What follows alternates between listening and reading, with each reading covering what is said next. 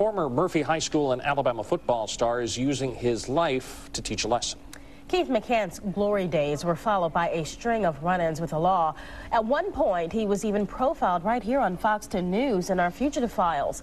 Well, today, he spoke with local high school students about the importance of making the right choice. Fox 10 News reporter April Douglas shares his message to students with you. Keith McCants once signed a $7 million contract to play professional football. Now he says he has nothing, not even his health. I was quick to step in front of the gun because you know why? I had no desire to live.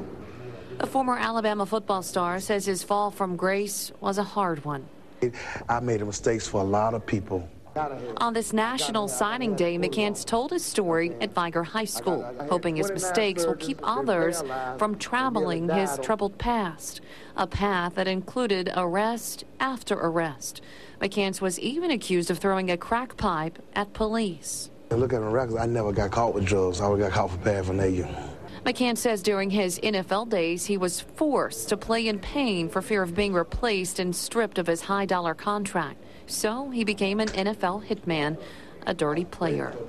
The more morphine and more pain pills I was taking, the more I got lost on who I really was. Ironically, Keith McCants says his life changed for the better while he was in the Pritchard jail. McCants says he tried to take his own life while locked up in March of 2008. And when I was laying down, I hung myself, and Pritchard laid me down on the ground. When I cried out to God, I came up a new man. And I've been going strong ever since. And now he's trying to make right on years of poor choices by reaching out to others. God put me in places for a reason. And it was in the gutter, but I saved somebody's life that day. He hopes sharing his story will be a way to put others on the right path. In Pritchard, April Douglas, Fox 10 News.